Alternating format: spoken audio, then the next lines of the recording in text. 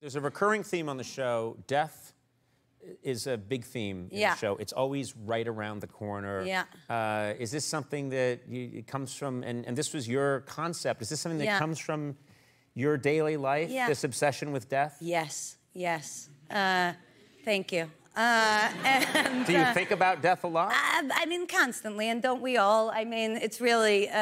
I don't think I do, actually. Really? I really don't think I do think about it all the time. Yeah, because, you know, you're tall. So, but for us, down here, the experience is, you know, we're so low to the ground already, and that's how cemeteries work, obviously, ipso facto, etc.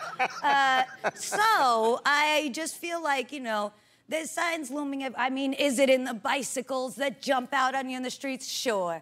But more than that, it's in the early onset aphasia, for example. You know, what was that? It's when you can't come up with a word. My grasp, that's death. My back went out. No, that's death. It's everywhere. See, I don't think that way. There's plenty of times where I can't come up with a word or my back hurts, and I just think, I'm going to be a huge burden to my family. Yes. You know? I'm going to live a really long time. I'm going to lose my mind. And my kids and my wife are going to have to clean this mess up. Yeah. And I'm not going anywhere. I'll be around the house dressed like Captain Crunch and smashing things and causing all kinds of problems, but I'm just going to go and go and go. That's what I think. Yeah, all right. Good for you. And can't wait to come visit. I personally hope to become, you know, part cyborg, but we can talk about that later. Do you really want to live? You really want to live? You want to live a long time? I would not mind. I just think I'm so unimpressed with the organs in general, joints, all this stuff. Who goes around saying I'm unimpressed with organs? That's all we are, you know? But, like, they're so, you know, I mean, murky. They're clearly fallible, highly. And how great would it be to be like, no more of that, you know? A brain in a box, you know, and some sort of a zip-on body would be ideal, I think. Parties. Okay, for parties. Okay.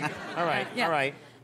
You know, I will say well, Andy, you'll bear witness to this. Yeah. We're out here all the time talking to all kinds of people. You're one of the most unusual, in a delightful way, people to talk Conan. to. You are such an interesting person to talk to. Thank you. It's so nice to come here. The things that you've said already just tonight, you've said 15 things that make absolutely no sense to me. Thank you. My job here is done. But they're delightful. Yeah. They're delightful. Thank you. There's no burglar on the beach. Either way. Yeah. Well, we're so happy for you. The first season of Russian Doll, just a beloved show, is streaming now on Netflix. If you're not watching it, check it out. People are losing their minds for this program. And best of luck to you at the Emmys. I would like to see you up on that stage, struggling to make a speech and saying things just like you were saying tonight. Regardless of whether you win or not, we want to see you on that stage.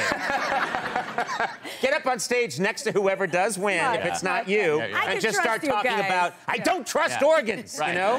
How many of these do you need, Dreyfus?